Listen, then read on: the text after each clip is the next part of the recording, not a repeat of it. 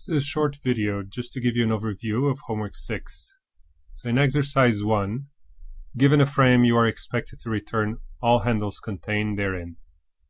Basically, you should look at using frame fold. So by now I hope you know how fold works for lists. It should work the same for frames. You have to play with it to understand how it's used. You need to understand it by yourself. You should also use set add, and that is available in the manual for sets. So the link for sets for the manual, record manual of sets can be found in Google. So if you Google set record, you will figure out what is set add and how to use sets in record. Also, you have to do that by yourself. For this problem, only closures are important, and only the closures environment is what you want to return. So basically, you want to look at all the values that are in a frame. So you have key values. You want to look at all the values, and of those values, you only care about the closures environment. So it has to be a closure, and then you have to return its environment, and only if it's not, if there is one. Right, so that's the other thing to keep in mind. For exercise 2, this is a standard graph algorithm where you're supposed to return all reachable handles by using function contain as the function that returns the next edges. So this is a very simple breadth first algorithm, and you start from environment and you navigate memory. Basically, for each key value, you pass the value to contain, and that returns the new elements. Your algorithm must handle cycles. And just keep in mind, so that you don't hard code your solution to frames. It should just call, that is just to say, call contained, do not call frame refs. Okay? Frame refs is, you can use it for your tests, but don't use it in the implementation of memmark. So finally, mem sweep is pretty trivial.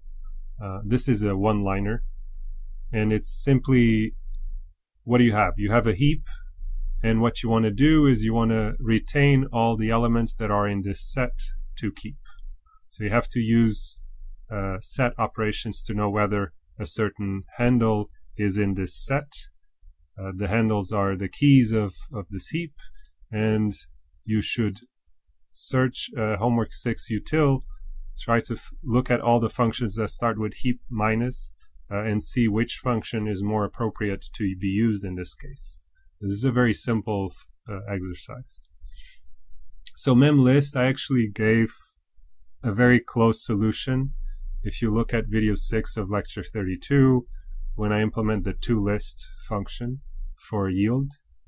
So basically what you have is, if you are familiar with the do notation, you are doing 3 assignments, let's say. So you have bind, where you are binding op1, passing that value to op2. You're binding op2, passing that value to op3. And finally, you are returning x3. So you are asked to combine these variable number of operations and simply create a new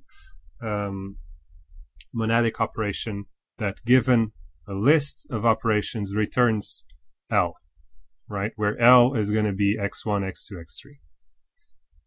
So for this, you just have, there's a lot of videos that I've uploaded that are covering bind. It's just a matter of learning how to use bind. Do look at video 6 of lecture 32 because it shows a very similar exercise. mapply is simply, you have a function f, and you have a list of arguments, which are going to be operations such as these, right? What you want to do is you want to evaluate all of them, and then you want to pass the evaluated values to this function. So you simply need to call mlist to evaluate the arguments, and then what do you need to do? You need to call this function apply this function to the result of mlist of this. And finally, you have to make that as an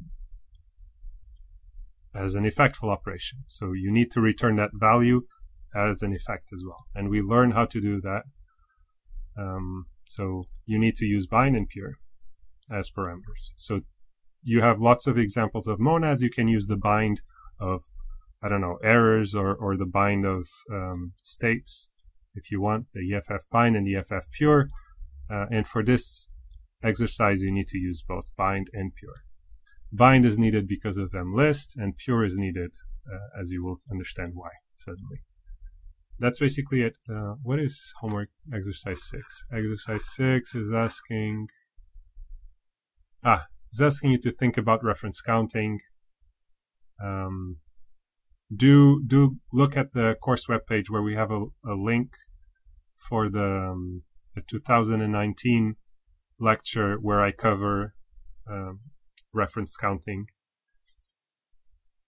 That's basically it. I hope you have fun.